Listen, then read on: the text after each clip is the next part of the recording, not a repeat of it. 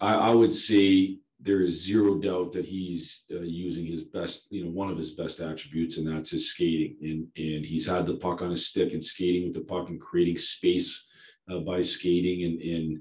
That's where, to me, he's been in on the power play. He's done that. I think his shot has gotten better. I know he's worked on it over time. He's a guy who works at stuff, and I think his shot has improved. His accuracy has improved. He's scored a lot of what I would call real nice goals in terms of where the shot goes.